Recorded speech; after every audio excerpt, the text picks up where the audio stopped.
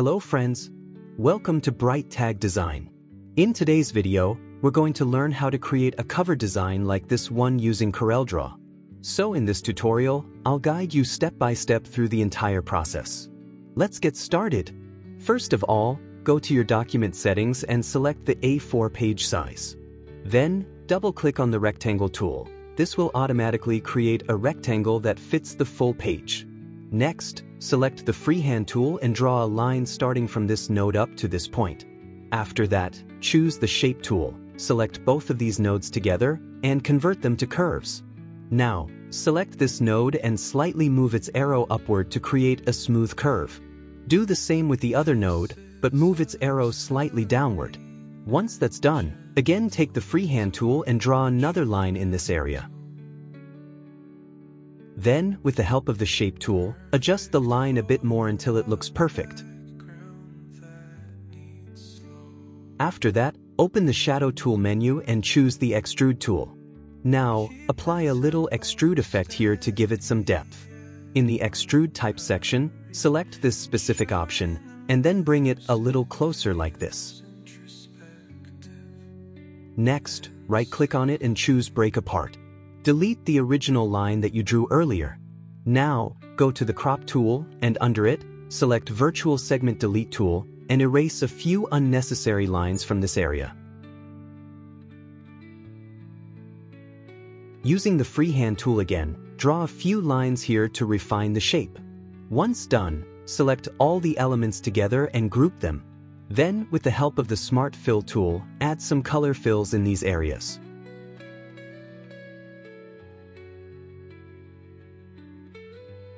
Right-click on this extra shape and delete it.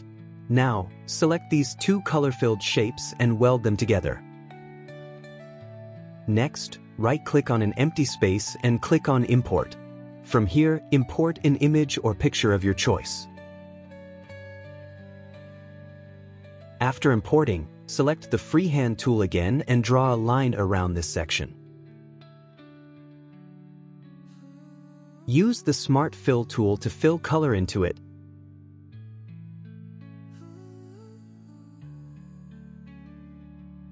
Then delete the line you just drew. Now, select both of these color shapes and weld them again. Take your imported picture and, while holding the right mouse button, drag it onto this area. Then, use Power Clip to place the image inside. Click on Edit and slightly adjust the position of your picture until it fits nicely. Once satisfied, make a copy of the picture and then click on Finish. Paste the copied picture over here. Now press Shift plus Page down to send it behind the design.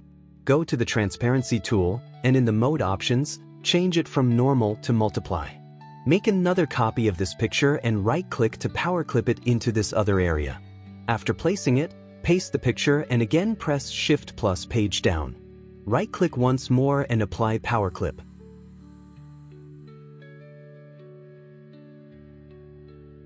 Now, select this color shape and choose the Interactive Fill tool.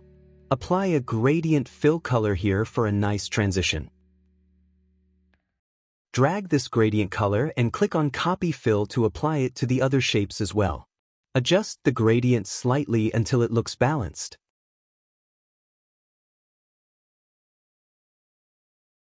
Add a bit of gray color to one of the areas to enhance the contrast. Then, select this color again and give it a white outline. Select everything together and group it. Now we'll add some text, so I'll type and place it right here. After adding the text, ungroup everything so you can make separate adjustments if needed. Change the page background color to white for a clean look. Select all the objects once again and group them back. Now, open the Shadow tool and add a soft shadow effect beneath the design for a more realistic look. And that's it, your design is ready. For more interesting videos like this, don't forget to subscribe to our channel and stay connected with Bright Tag Design.